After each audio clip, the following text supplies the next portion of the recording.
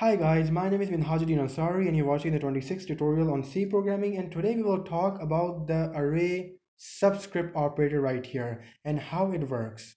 So this will involve pointer arithmetic, which I have discussed in my previous 3 videos. So if you haven't studied pointer arithmetic, I suggest you go and watch those videos first before you watch this video. So when I write num0, this gives me the first element of the array, which is 1.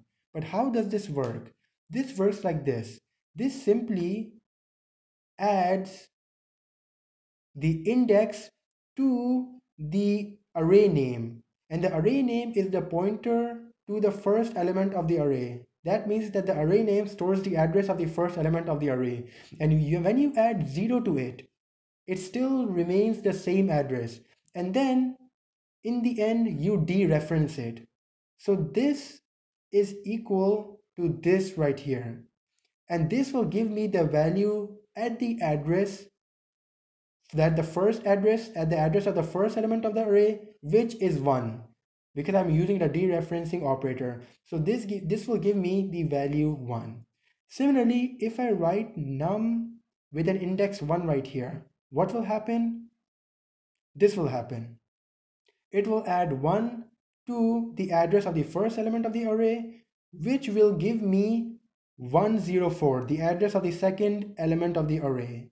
And dereferencing it will give me the value 2. And we talked about this. We said that when you pointer arithmetic is not the same as variable or simple arithmetic. If you add 1 to an address, it will increment according to the size of the data type.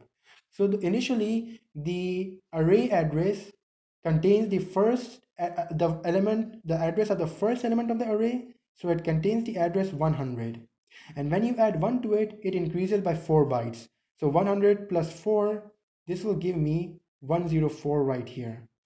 And the value at the address 104 is 2. So when I dereference this, I'm going to get the value 2. Similarly, if I write num3 right here, and this will be equal to dereferencing this num plus 3 and num plus 3. So this is num initially at address 100 plus 1 104 plus 1 109 108 plus 1 112, and dereferencing it, so I'm accessing the value at this address, and this will give me the value 4.